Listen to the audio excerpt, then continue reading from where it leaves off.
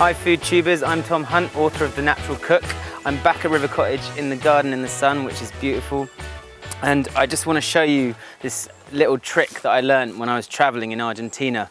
It's the easiest way you can possibly light a barbecue, and all you need is charcoal, a bottle of spirits or wine, and a newspaper. And that's it. If you just place the bottle in the middle of your barbecue, we're going to roll the newspaper into kind of little tubes, very simply, then tie them around the bottle. You need about 3 or 4 tubes of paper, not too many unless you want to make a huge barbecue.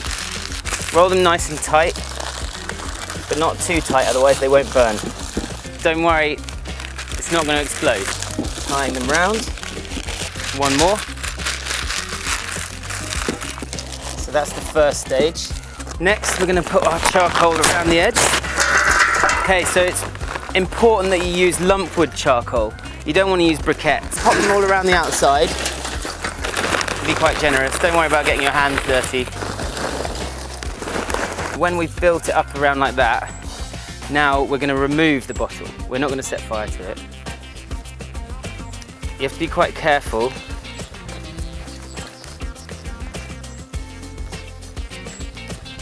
And then if you look in there, we've left a hollow inside. That's going to act as a chimney. I used to work in an Argentinian grill, and they wouldn't teach me this trick until I'd been working there for about 6 months. You just want to fill that tube inside 1/3 full with medium-sized pieces of charcoal. Now we just need to light the barbecue with a piece of newspaper. You light the paper first and use that as a wick. Using slightly larger pieces of charcoal, we need to cover that cone. Within about 15 minutes, that's going to be perfectly ready to cook on.